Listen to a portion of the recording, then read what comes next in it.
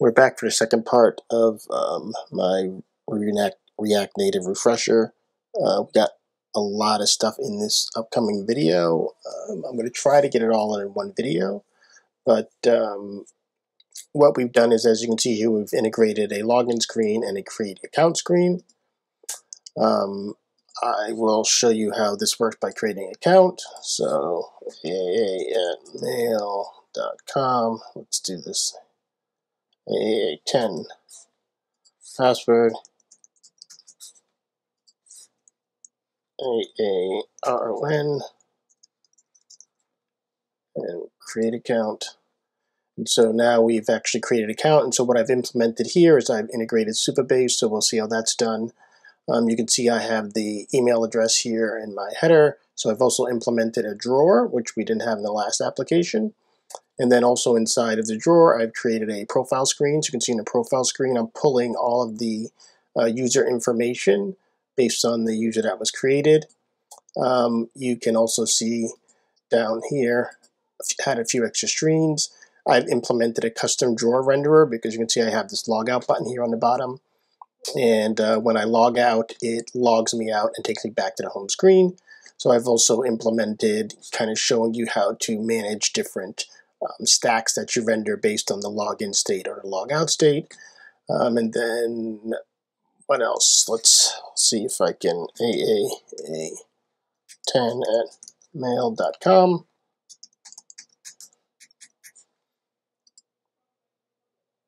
And aa10@mail.com. Let's try this password again.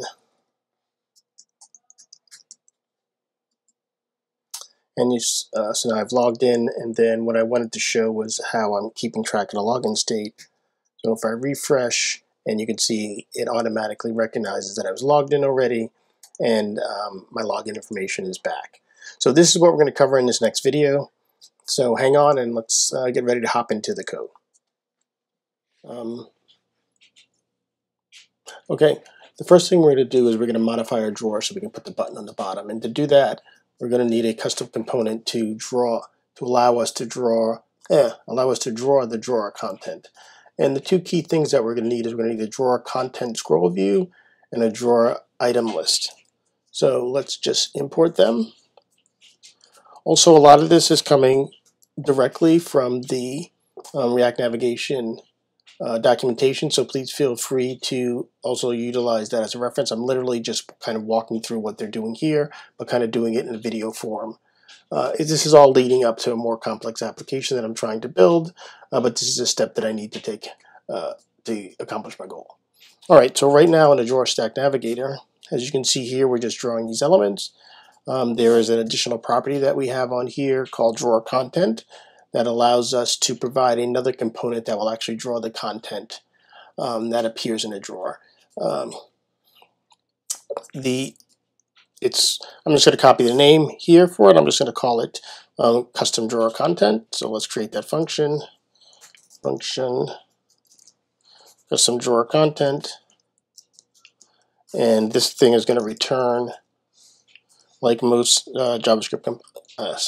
like most React components, it's going to return some content. And then we also need to make sure up on top here that we're getting the props that get passed in, because those props are going to be needed. So let's put our props, pass in our props. Now, to make this work, as I said, we've imported some other library, some other elements, and one of the first elements that we need is this drawer content scroll view, and that's the view that all the items that we're going to put in the drawer are going to live inside of. So let's put that in place now. And so we have this drawer content scroll view. It's going to take the properties, and hopefully it's going to draw something for us. So right now it should be empty, because as you can see, there's nothing inside of the view, so we need to actually add some content inside of this view now. And what we want to do clearly is we wanted to draw, I keep saying drawer, I'm getting it messed up. We wanted to draw the items that were already getting passed in. And so the way to do that is to use this other drawer item list component that we were given. We're going to wrap that in a view because we clearly want to put some style on it to make it look right. So we drop that in there. We wrap the view. Let's format that a bit. And so what's happening is this is taking the items that got passed in, and it's going to render them. So let's see what we got now. So we now have our items back, and they're kind of doing what we want them to do, and that's great. But the point is, I want to add a button on the bottom, and I want to clear out some space at the top for a header that we're going to add later. So what I want to do is, outside of this view, I'm going to drop my button in, and I'm going to kind of create a view and kind of move it up from the bottom and put a button inside of there. And then I'll do the same thing on the outside. I'll create another view where I'll put my header. So to kind of explain what I'm talking about, let's kind of put this in here. We're going to say view, and then let's do some text. And then in here, let's go up and say header. Let's kind of wrap this at the bottom. And then down here, we're going to put another view. And inside of this view, we're going to put a button. And this button is going to be, let's give it a title. It's going to be our logout button. Let's kind of save and see clearly. We're going to have to, so you can see my headers appearing there. My logout button's at the bottom. We're going to need to add some styles to kind of clean all this up right. But the idea is that you can see I now have, well, let's do an on press in here. On press. We need to do some stuff.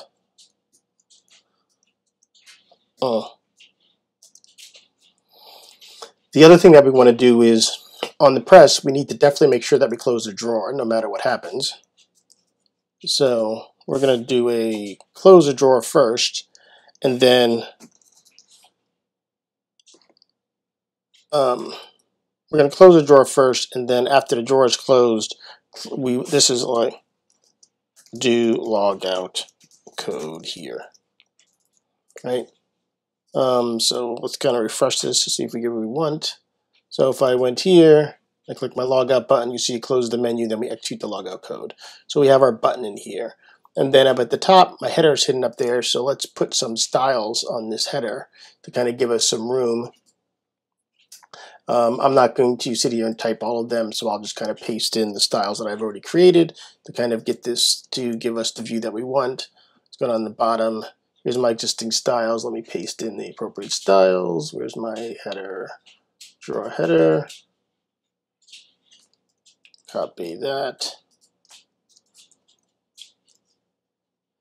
Alright, so we're almost there. We got the drawer header, but now I need a little bit more space at the top to bring my header down. So as you can see, it's still all caught up in top there. So how did I move that guy? Give me a second. Oh, I see what I did wrong. This my header belongs inside of here. There we go. And so now I have my header at the top, and then I have my list items here, and my profile, and I have my home, and I want to add one other screen because I'm going to use it later in the application. It's going to be called the help screen. So let's bring that screen over here, paste the help screen in, and then we are going to add that down here as part of the children that get passed in. Let's go back to our drawer stack. We add this other one here. Refreshed. And so now you can see I have my home, my profile, my help, my header, which I'll put some content in, and then my logout button that I call to actually execute my logout. And so that's how you can kind of add custom buttons and space in there. Let's put some style around that button down there at the bottom, kind of move that up where it needs to be.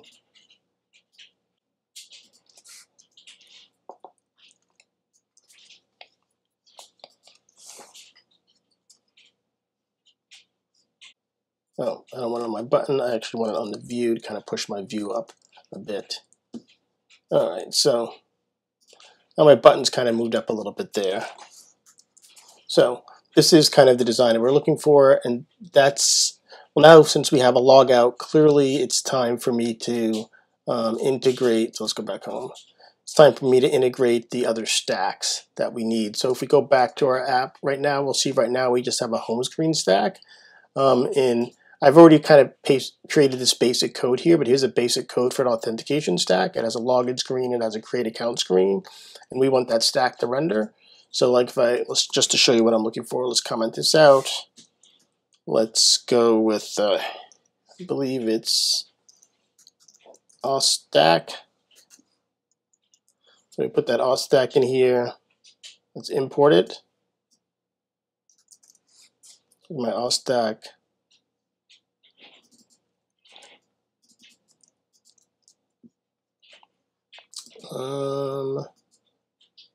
Save.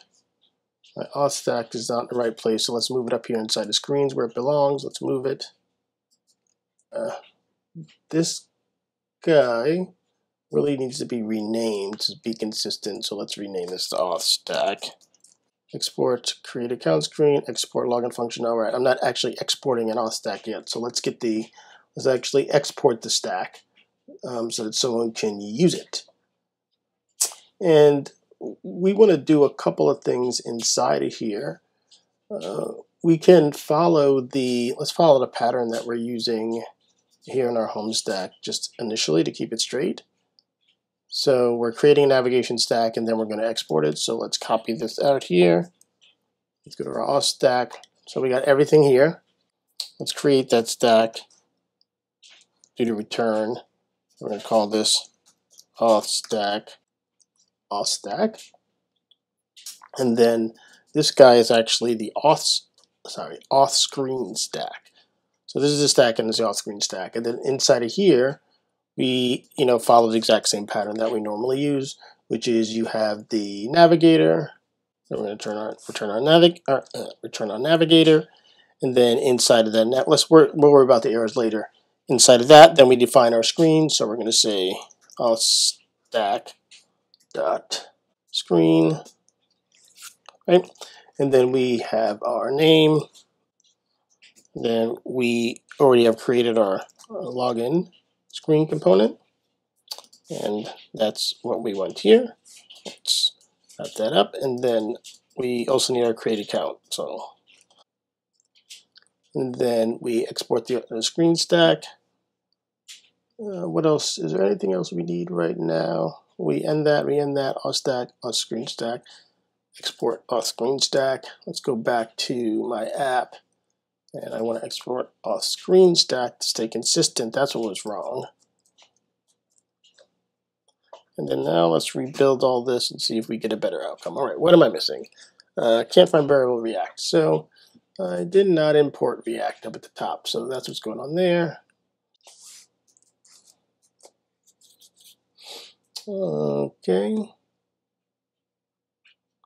Am I putting it in the right place? Okay. So now you can see we're seeing our login. Can't navigate with payloads. Let's see, what did I do on my login? Create account. This is wrong. This create account should navigate to create.